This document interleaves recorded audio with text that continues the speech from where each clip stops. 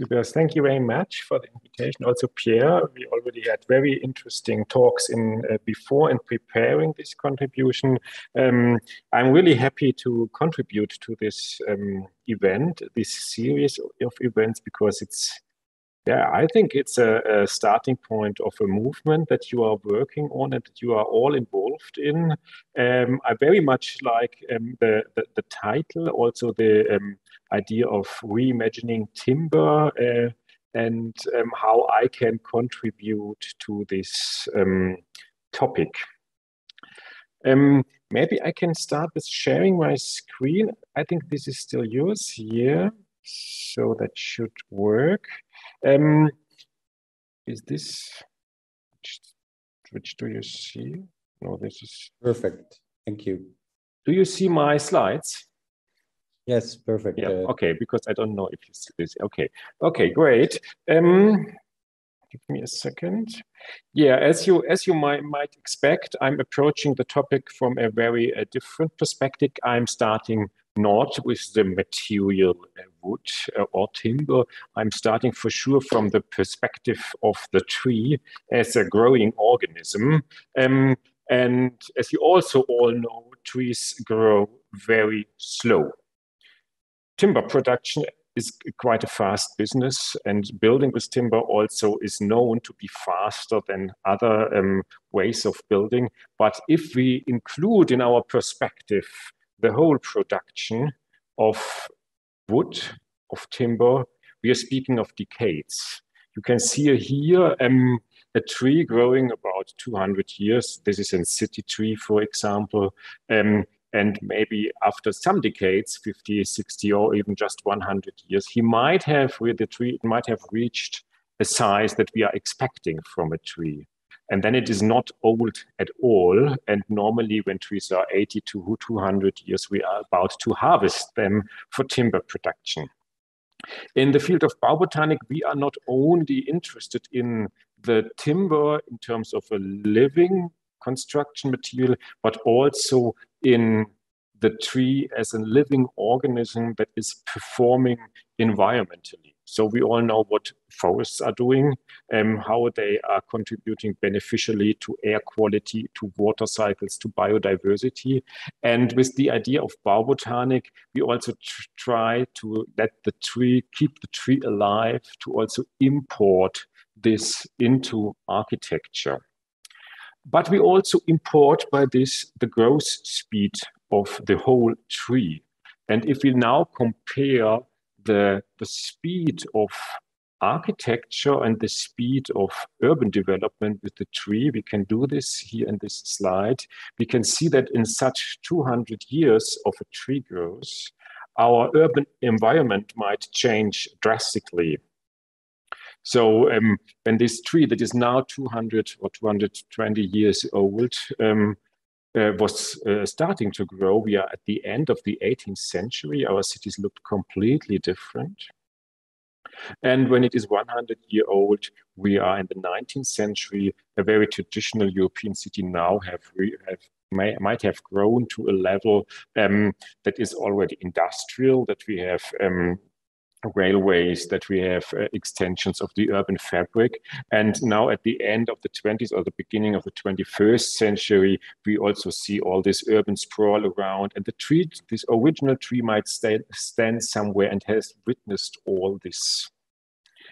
As I'm teaching also in landscape architecture, I would like to exemplify that before I go more into constructing with trees in more details with some cities.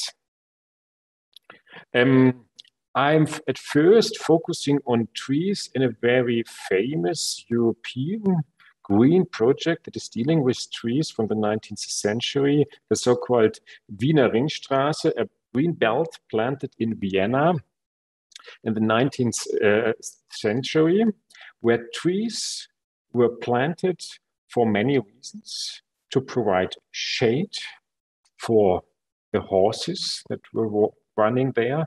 They were walking on sand walks, and this shouldn't be dusty, so it shouldn't dry out. So shade was needed. There are women that shouldn't become tanned in the face, so they needed shade. And there's also horses for transportation that should stay fit and should not starve in the sun, so also they needed shade. These were the functional arguments for planting trees in the city. But none of them worked in the beginning because for sure the trees planted were super small and the shade was minimal. Until now, these trees have grown very well, very large. They fulfill all this function, but all this social fabric, all the environment has completely changed. No horses anymore, cars, tram stations, trains, and so on, bicycles, and completely different expectations, but still they serve very well in terms of what we are expecting today from such a tree lane. Second example, even more known, the Central Park in New York, full of trees in a very dense urban environment. If we look at the original plan, one of the idea of the landscape architect behind this was to plant high-growing trees in the periphery of the park to hide away the city. That trees that grow so high that we can't see the buildings, that we really feel like in an English landscape or in an English landscape garden. For sure, in the beginning, that didn't work because the trees were small and the city was already there, but not that large as we know it. Again, the trees grew very well, but we all know that the city grew much faster and also much higher. And we can see the city from almost all points in Central Park. So what is this telling us? It is telling us that in principle, when we look into the whole life of wood, so to say, the whole life of a tree, we have two very different worlds. We have the world of the tree here on the right that grows super slow and also in some kind of unexpected manner. We can't forecast it in detail, and we need a lot of patience.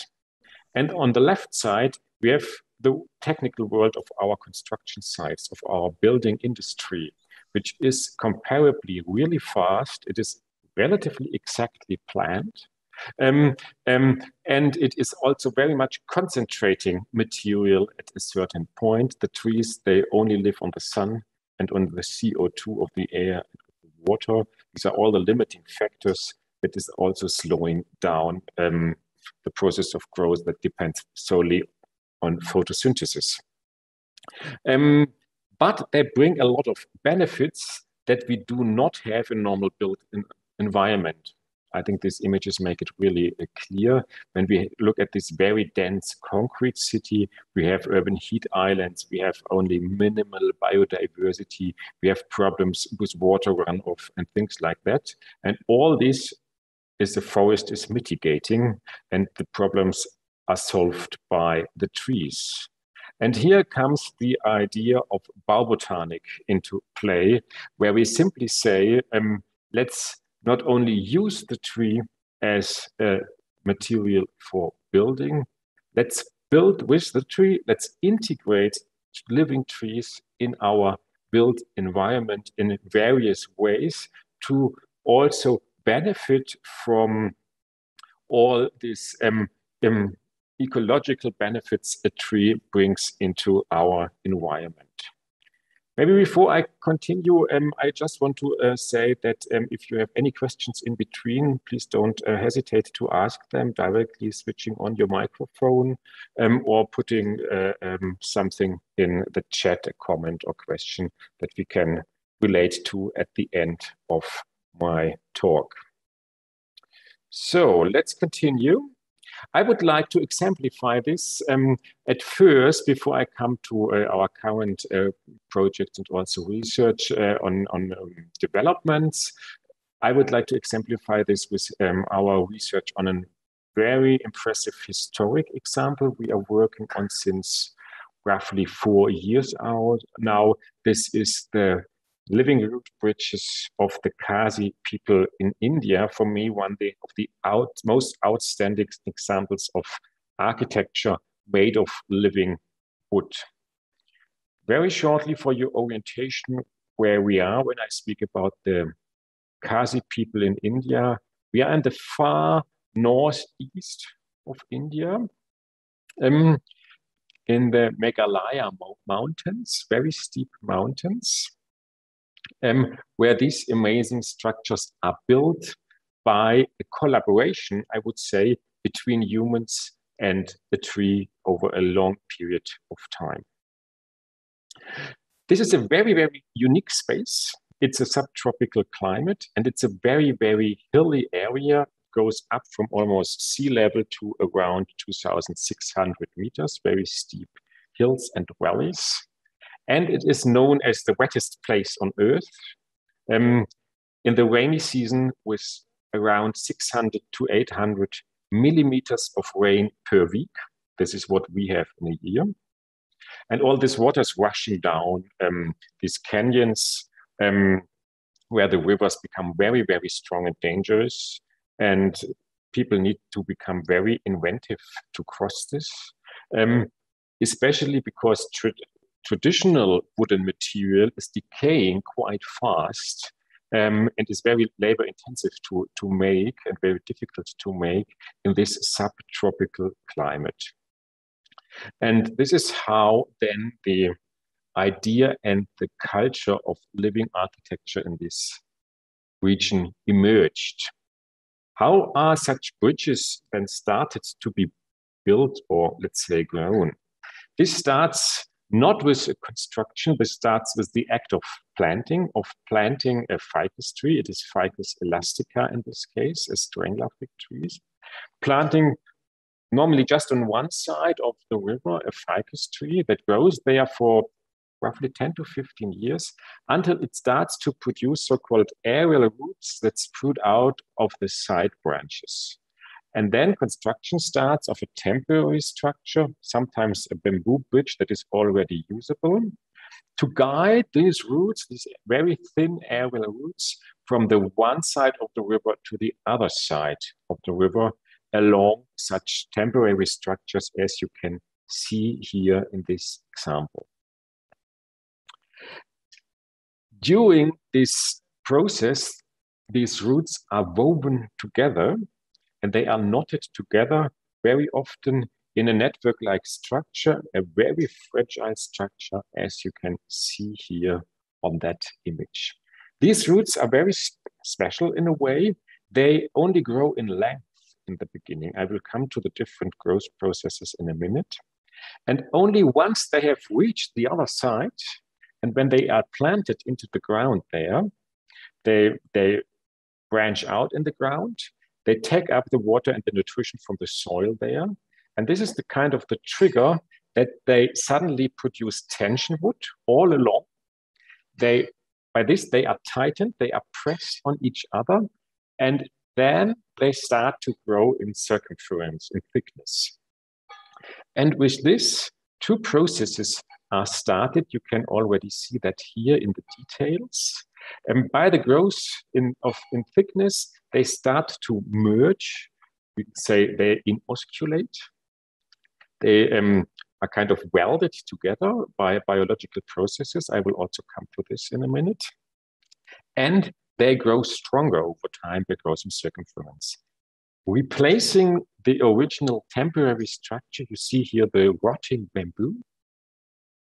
And by overall growth becoming stronger and stronger over time, the wood itself for sure being protected as in a living tree, which this is, by the bark outside, and also growing, adapting, and changing all over, creating such structures as this very famous double-decker bridge in Nongriat, which is some of the most outstanding examples, as real elements of traffic infrastructure, not car traffic for sure, pedestrian traffic, but essential part of the social system of connecting villages there, part of the traffic system, as I had said already. So this is one of the more oldest example that we know. It's more on the plateau already, up the hill, connecting two villages.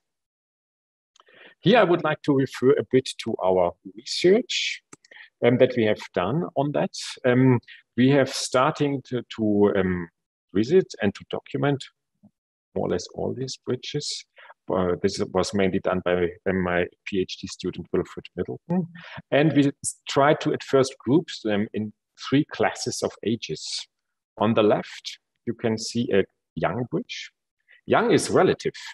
This bridge is about 60 years old, and this class of age we defined as a bridge started by a person that still lives. So maximum like 70 years old or so.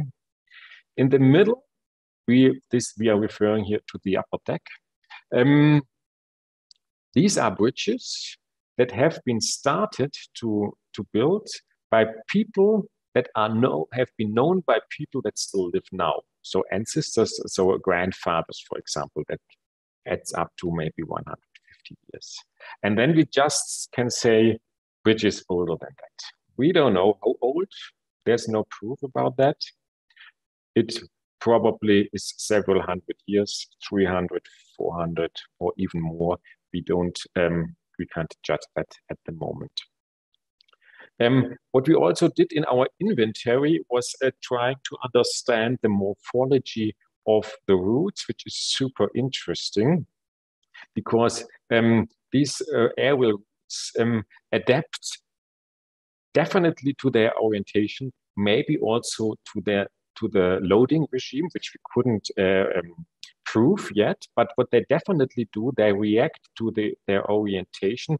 The more horizontal they are oriented, the more they grow like elliptical or even like what we call the inverted T form, that they grow stronger down here and then like a slab in a way, which is very beneficial for bending moments for sure. So they are kind of self-optimizing, and the Kasi people know this very well from their traditional tacit knowledge, and they are dealing with this in a very synergetic way when they are not only designing and building, but also maintaining and developing their bridge.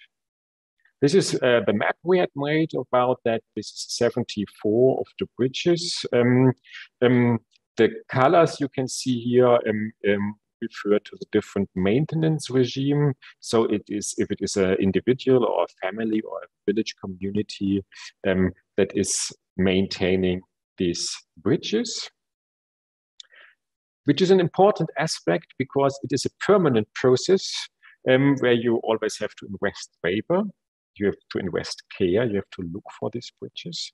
And you also, it ties together the communities in a way, families, but also whole villages, and also connects some villages that work together on one bridge, for example. So it's very important to also see the social aspect of this form of living wooden architecture. We are investigating this in our research, but also with our students in our seminars, for example, by classical 2D drawings, or also by 3D reconstructions, 3D drawings, but this is still a 2D investigation, let's say, by physical models, very laborious models out of a lot of individual wires, where we are also trying to represent the process of making, but also by 3D scans, which especially Wilfred is doing in his research. And I would just like to show you some examples. At the moment, we have scanned around 6 of these bridges with photogrammetry, very, very basic technology, to get a more deep understanding, and also in order to reconstruct the structural system, but also the physiological systems, that we can understand how are the forces distributed, but also how, for example, is the water transport happening in such living wooden complex structures. This being said, I think I would like now to come to more, let's say, botanical basics of baubotanik, of constructing with trees.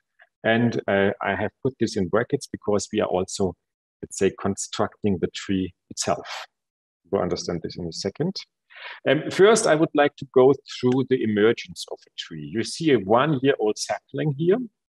And here I can exemplify very well some key aspects of the emergence of a tree, of tree growth, also of the production of wood, if you want so.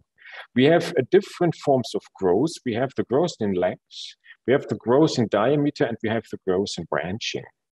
So this is the first unbranched shoot, relatively slender and thin, and in the next year, the buds sprout out, and we have the first level of branching, and we have additional growth in length at the main shoot, and at the same time, the growth in thickness as at the lower parts start. You can see how the trunk slowly becomes thicker. The interesting fact I would like to highlight here is that after this 1 year shoot growth at the tip always, growth in length is finished at that part. So when you are here, where my mouse here is, and you continue with the growth, these points do not move up anymore. What is happening at the same time is that the lower branches that are shaded, for example, that are not that efficient in photosynthesis anymore, are dying and shed away. And by this, the canopy is moving up, but not by the wood being stretched in a way. This is very important to understand because this allows us to construct with the tree as a linear element that is not deforming the geometry of a living wooden construction. But you can also see with these dotted lines that represent the dying branches that the death of elements, the dying of elements is an integral part of the growth of a tree. Without elements dying and being shed away, no tree would grow and survive at all. So death is always part of the life of a tree. And trees are not only just growing, they are very efficiently adapting to their environment simply because they do not have any chance to move like animals. They are grounded with their roots, and they need to get along with their environmental conditions. And they need also to get along with changes and destruction of, for example, the loss of animals, breaking branches by the wind, and so on. And that's why they invented by evolution, so to say, the regrowth of elements. That you know this all, when you cut off a branch, a new branch can come out here or at another point. But it could even grow out of a root if there are good conditions for this. And the same is for roots. When you cut a root, new roots will sprout out. And if roots, for example, if branches, for example, are touching the ground, also new roots are spreading out. And this can, in some cases, also happen from the branches. And here now we are at this very special point of the ficus elastica, which I had explained for the living root bridges, where normally these aerial roots sprout out of older branches, which normally support in a vertical way the trunk and the branch, but can be guided in very different directions as well. When elements are lost, for example, cut away or broken away, the wood is exposed and bacteria that cause, for example, decay can enter.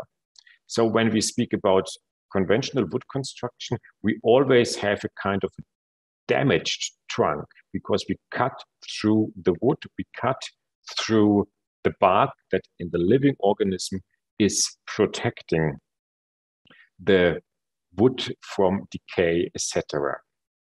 What is happening in the living wood construction is that we have wound healing, that the tree is trying to close this injury with the sealing of bark layer, that no more bacteria, no more oxygen can penetrate into the wood, that it gets rotten. So it's encapsulating this injury. It cannot directly heal it, but it can prevent from more damage that could happen.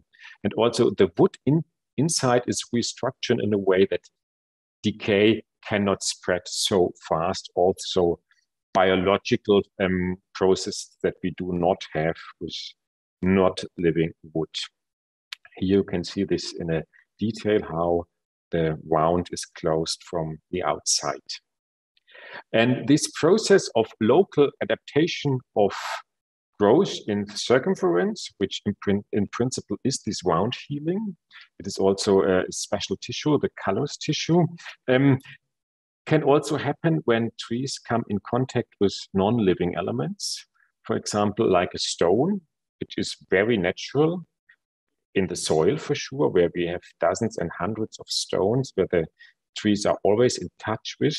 And by overgrowing these, they in the ground, they even stabilize themselves and they anchor themselves in the ground. So this is an essential process.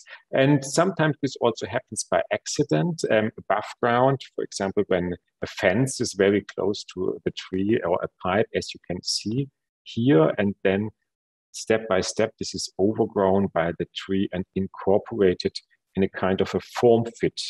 And in the Baubotanic approach, we try to use this to create such form fits to generate hybrid structures that have living wooded elements and non-living technical elements, like this stainless steel handrail you can see here in this quite old project from us, from the Baubotanic footbridge from 2005. And there's another very, very inspiring process that I have already introduced with the living root bridges, the process of inosculation, which happens simply when two living elements like two branches or two trunks or two roots are touching each other and more or less firmly are pressed on each other, depending on the species.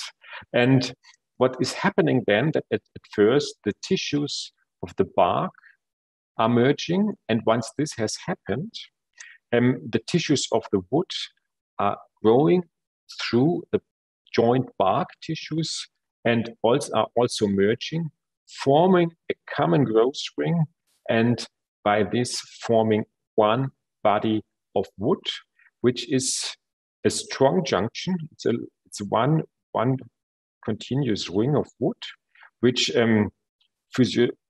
physically is very strong, but also allows physiologically the exchange of water, of nutrition, also of the photosynthesis products of sugar from one tree to the other, because now we can speak not about two individuums here, but on one that have merged.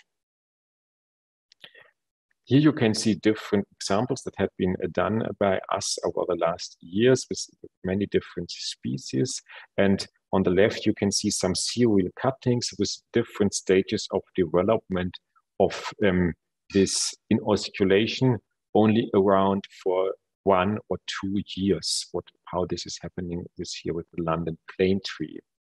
These are crucial processes for designing and constructing and engineering with living trees, and we are investigating this in more detail. We have plantations of dozens and hundreds of these inosculations where we time by time are harvesting and also doing mechanical tests. What we are doing here, we are comparing the inner structure on a macroscopic level of, let's say, 10-year-old inosculations on the left and on singularly aged branch junctions. And you can see that our artificially formed tree connection is very, very similar to the naturally grown branch junction. Here, this is about 8 centimeters up the joint, and this is more inside, 40 centimeter above the joint. Again, we can see very, very similar patterns of anatomy, of wood anatomy, where the wood is really in the middle pressed away and then joining. And I would like to exemplify this on some micro CT scans. Our colleagues at the plant biomechanics group in Freiburg have done, where we're cutting such inosculations into 2 by 2 centimeter blocks and then scanning 3-dimensionally to understand what is really happening inside the wood. And what you can see when you make horizontal and vertical sections here, you can see that you have very, very interesting patterns of joining tissues that are like really intertwining. And they are doing this in a very similar way in branch junctions as in our artificially constructed joints. This being said, I would like to zoom out again a little bit. And I would like to come back to the comparison between the world of tree growth and the world of construction I have already started with in the beginning of the lecture. On the right hand, we have again the tree that has been grown, in this case for roughly 20 years, as one entity on a cellular level based on photosynthesis. And on the left, you see a masonry wall that is created of dozens of individual elements that are put one on top of the other. And this very simple additive process is the trick to make buildings so fast, no matter if we are doing novel ways of additive manufacturing, 3D printing, or if we just make bricklaying, or if we make timber construction. We always add elements to each other in a technical process. And by this, we can speed up quite a lot. A normal tree can't do that. It depends on its inner processes. In my research, I asked myself always, why can't we fuse these very different ways of thinking? Can't we try to use young living trees as individual elements, like the bricklayer is using the brick, and merge them into a bigger, more complex structure immediately? This we have explored very early in this sketch, to put one tree on top of each other, only the lower putting in the ground, all others planting in pots, and connecting all them in a way that they are all connected to this network-like structure and all merge into one organism, that they can share water and all processes. And by doing so, the trees, this was the hypothesis, will grow the best in the ground and the others become obsolete in the future. And all these pots can be cut away. So you have then constructed a tree in an artificial way that is as resilient and self-supporting and maybe even stronger than a naturally grown tree. This was the idea behind that approach. And we had tested this out in a series of experiments. What you can see here is a test field where we have these lower trees and upper trees in pots. And this is always the same species here. And they are then connected just with a very simple screw connection to create an inosculation at that point to become one unit and one entity. And to prove that, we have then, here you can at first see some other examples with other species. What we have then simply done is we have cut away the upper tree root to prove if the water is coming from this lower tree into the upper tree. And this is more a qualitative study at first, but what you can see here several weeks after we have done this with most of the trees, you can see them all very lively. And by this, we could prove that we really can construct the tree in a vertical way to create new like hyperorganisms in a much stronger and faster way than the natural growth process is normally doing it. But still, it is a process, and it is a long-term process that needs to be managed over time. This approach was the basis for several test buildings we have done with our BAUBOTANIK work and research group and my office collaboration in the last 10 years around. One of them, and the biggest one, is the plane tree cube we have started to build on in 2012 in South Germany in Nagold, which is this building, which is using this construction principle connecting more than 1,000 trees, the majority in the beginning in pots and only the lower ones in the ground, to become a self-supporting load-bearing structure that is the main element of this 3-story building that can support visitors on 3 levels in the future. Here you can see the process of pre-cultivation of these trees, pre-connection, and also installation on this partly temporary scaffolding. And you can see impressions of the first year. And you can see the section in the first year. You can see a detail of the elevation in the first year. And you can see then what we have done. In this case, this is a photo from another project, in the connection of the element and also in cutting away the upper tree pots to create, in the end, a solid wooden structure that is able to be joined with these metal elements that stay inside. The majority of the metal element, the steel elements, will be removed. And that is then supporting also the people inside. And spatially, what is changing is that we have like more green walls in the beginning, but we are approaching a living tree canopy, which is then creating the space and it's also closing it to the sky. This is more or less the situation as we have started. These young plants in all these pots, temporary construction, and this was in an area of a gardening show, which was the starting point of an urban development. And in the beginning, when we had started 10 years ago, the surrounding was very green. There were quite some old trees and there were some small houses. And this is more or less the change over the last 10 years. The trees grew stronger. Some of these pots have been we could already remove. Quite some trees in the surrounding have been cut and replaced by big buildings. And this is the future outlook, where we have a 3-story living architecture surrounded by a lot of traditionally built architecture, kind of inverting the relations we normally have, that buildings are technical and the landscape is green. We really try to also experiment with the opposite image. This is a visualization how it might look in the future when it is all self-supporting. For sure, it will definitely look different in detail. There's not an exact plan how it can look.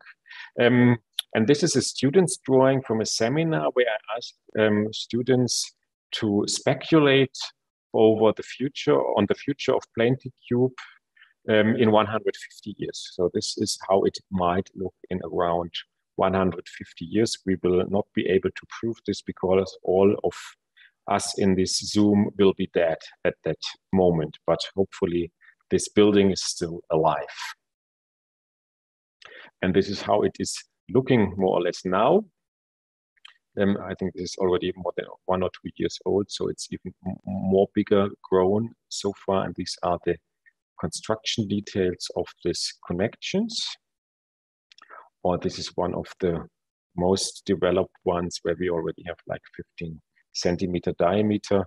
And step by step, it becomes as strong, so strong that people start to believe that it could become the main load-bearing element.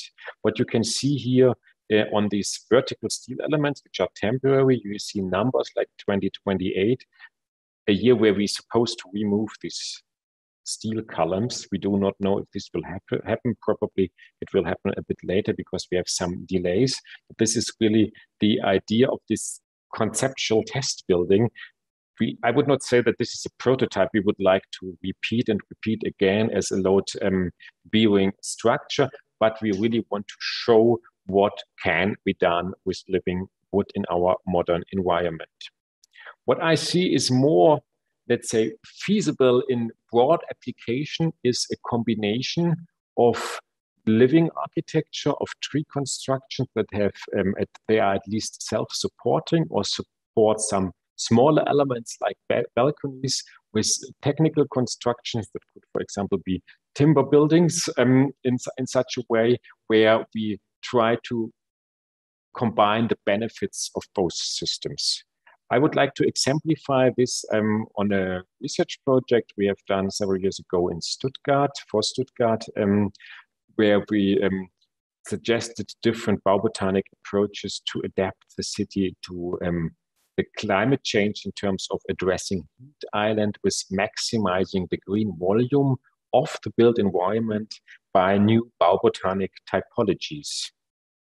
And one of these suggestions was to transform one of the streets of a new city quarter that is traditionally planned with these building blocks, open building blocks and street trees into a green street where living trees are constructed as part of the built environment as a tree facade already with the process of building. And we developed different new typologies of architectural forms.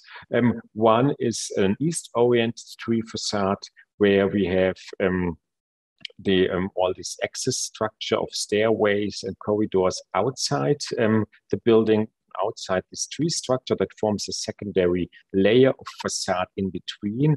And then your private flat is hidden away up behind this tree. So you are feeling like going into a tree house, but you are going into your city flat. And then we have a west-oriented facade where we have living rooms and balconies that are inserted into this tree facade. You can see such a detail and also some slides that are addressing the question if this now is a public or a private tree and who is responsible for the maintenance, which is always a very important point to be solved for such structures. This is a perspective outside, from inside of such a structure, looking on this kind of a tree street where you, I hope, feel more like in a forest than being in a city. And this is the same street in an autumn situation where you can see that this is all very much changing over the season, which is quite has a lot of advantages because, for example, in the winter you can bring in more sunlight, and in the summer you can benefit from the shade and also from the cooling by evapotranspiration. It definitely needs to be coupled with a clever water system with a blue-green infrastructure where you, for example, use rainwater, or as we are investigating in some current research projects, also using gray water, for example, from washing machines and showers to irrigate the living structure. I would like to close my lecture at the end with a students project from the last winter semester, where we try to merge and bring together different approaches we have investigated in the last 10 years, bringing together our knowledge about the way the Kasi people are building their bridges with our digital investigations of this, with the 3D scanning and so, and also with our planning strategies and detailing we have developed in this time in between. It was just one semester project to get this started, but it is building on a much older project.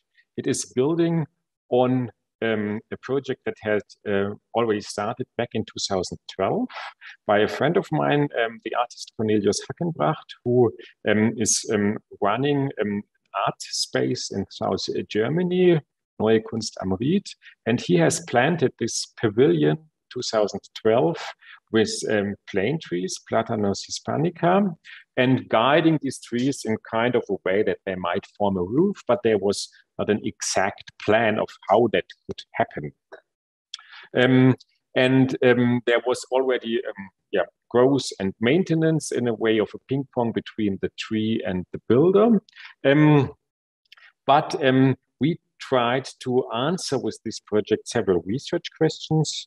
We really wanted to explore here how we could directly really co-design with the tree, that we react on the actions of a tree and create an interaction by reacting on the existing growth, and not adapting so much the tree to our technical forms and structures, but adapting our technical systems to the tree growth. And this not seeing as an endpoint, but just seeing as a starting point for a future co-creation process that will have more and more interventions over time. Our studio started with a site visit, sadly without the students, because it was last November where we had lockdown. So we were fully depending on our technical means, on our digital tools to create a coherent 3D scan. We used our experiences from scanning the living root bridges with photogrammetry, so simply flying over the whole thing with a drone and taking a lot of photos and then creating a point cloud out of this, the whole plot, but especially for sure of the living structure. As you can see here, the point cloud of the main trunks and the main branches, that was then simplified to brought into this much more simple 3D model you can see down right, and also this axial model top right, and then different branches got a priority as main trunks, as secondary trunks, and also as trunks that might, or branches that are not essential for the structure that might be removed. And the idea was to use this very heterogeneous and complex trunk and branch geometry as a design driver to design a technical roof that is not only supported by these trees, but that is completely integrated with these trees. So what the group of students then did is explored in a long-term process over the whole semester, which I would quickly like to explain also the didactic approach we are using. We start always as usual with a conceptual phase. We start with 3 teams normally that are in kind of a competition for searching for the best concept. And after the first presentation, we kick out one concept and we focus on 2 concepts and we create 2 groups. And then after the second presentation, we kick out the second approach and we merge them very often also to just one final proposal where then the whole group is working to bring it to life, to bring it to reality.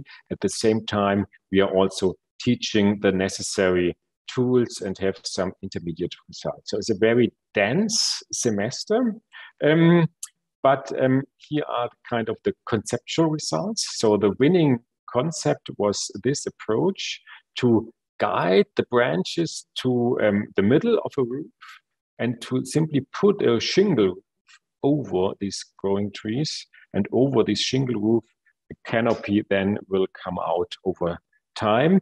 And in this interims area here, we have a hybrid structure, the main load bearing system by the tree branches, kind of harmonized and moderated by a technical structure that holds the skin of the roof, so to say.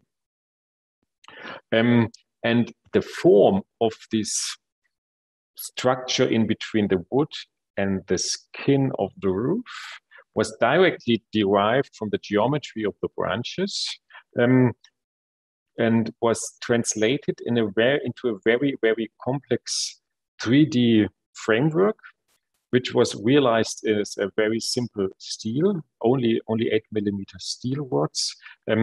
As you can see in these slides, this was this just mediating structure in between, which is the key technical part, which was designed in these 14 elements for construction and transportation reasons. and which was then in the semester break completely produced by our students in our one-by-one design factory at TUM, which is a great institution we have now. We have the students had to learn welding for that, and were welding these main elements, but also were connecting them to this total structure in the end, with a very laborious process in around several weeks of time. Then painting it against corrosion, bringing it to the construction site where the trees were waiting for this, and constructing it into the tree. This is for me a fascinating image. This is one a member of my chair. This is Nico, who is climbing on the structure at that point, connecting the technical elements, very light technical elements with each other, that together with these trees form then this roof. The roof is not closed yet. And what we can also see here is that the whole thing already is fully loading on the trees. There's no foundation. There's no platform, no concrete slab or something which would give us orientation. We are really like playing in the air, playing in the branch structure. The only orientation is coming from the geometry of the trees themselves. This is the finalized structure, and here you already can see how this ping pong for us between building and growing works. We now have finished one phase again, and the trees with the leaves, you can see that come out again, starts to regrow. And here you can see how this has happened over this last year. And in the next winter, when they have become a bit stronger and have adapted to this special conditions and also to this new way of direction of growth, we will start with the skin of the roof, and we might close it step by step. Probably with more stability arising, we will also add more closed surface, and by this more load. So we are really reacting also to the performance of the trees with our action. We have made some forecasts with different scenarios. We are always thinking in long-term development. So this is just 30 years. Hopefully it will last much longer and will grow stronger much longer. And it will look very different depending on how intense the pruning is taking place, and also how strong the growth is. We can only make forecasts. Forecasts are very important, and we are investing a lot of research into how we could forecast the growth. But we also know that this is, the more it comes into the far future, the more blurry it becomes, like with the weather forecast. And we have to think in scenarios here, because also we cannot predict the weather and climate conditions in detail. What is going on at the moment is the next steps of this. This is a conceptual diagram of a project that is funded by the Ober-Arup Foundation, where we are standing here at the moment.